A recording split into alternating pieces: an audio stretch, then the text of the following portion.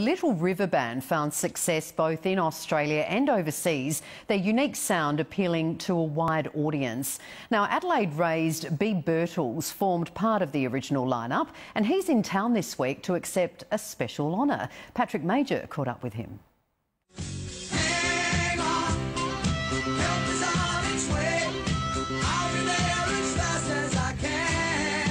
It's amazing that you can still hear those songs, 40, 45 years later. In the late 70s and 80s, the Little River Band were trailblazers.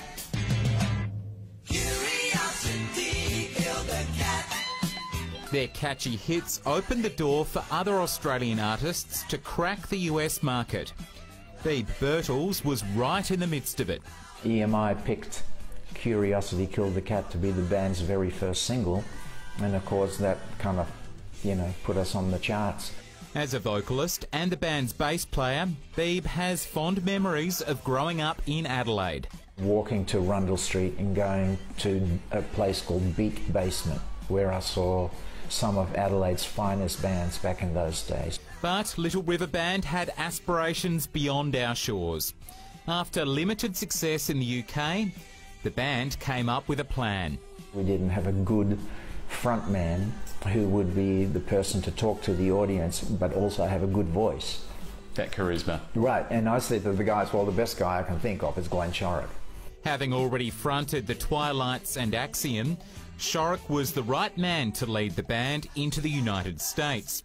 They went on to sell 30 million albums. When we heard our voices together in that room, we just looked at each other because we could hear that we had a very special blend.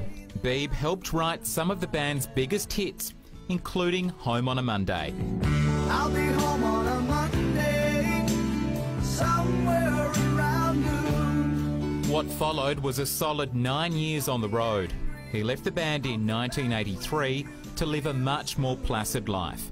We all worked very hard on each other's songs and tried to make them the best that we could. But his memories were abruptly tarnished when the original members were advised they'd lost the rights to the name Little River Band to other members who joined later on. As former manager Glenn Wheatley told Sunday Night in 2015, "You're not the Little River Band, you own the name. That part's right, but you're not Little River Band." The US version lives on to this day, but clearly they're not the real thing. They're just a tribute band, really. Beeb now lives in Nashville, but he's back in Adelaide this week for a special occasion. Beeb is being inducted into the South Australian Music Hall of Fame, an honour he takes seriously. Especially seeing as it's the South Australian Music Hall of Fame, because this is where it all started for me. And that involves playing a special gig at the German club tonight. Crowds can expect a cross-section of Beeb's half-a-century-long career. Some Zoot numbers, a Mississippi song, and a few Little River Band songs. Hall of Fame curator Victor Marshall says he's a very worthy inductee. He's already in here as part of pictures of Zoot and LRB, and his name will be added to the honour roll board. Beeb's induction coincides with the release of his memoir, Every Day of My Life.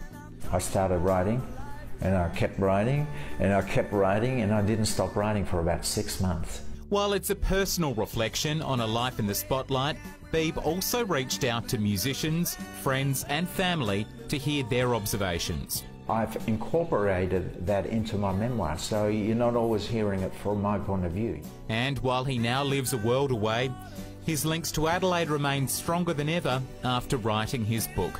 It just all came flooding back to me, all my memories.